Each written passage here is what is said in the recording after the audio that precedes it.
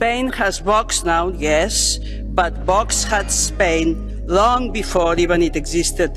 VOX had judges, also in the Constitutional Court, long before it had any elected representative.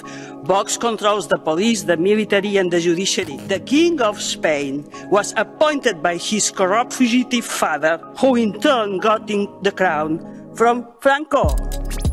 Spain's chain of legitimacy dates back to 1939 fascist victory, the only extreme right victory in Europe that never got overturned.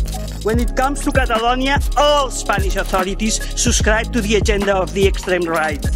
And as long as Brussels protects them, you are complicit in advancing the political testament dictated by Franco in his deathbed. Thank you very much.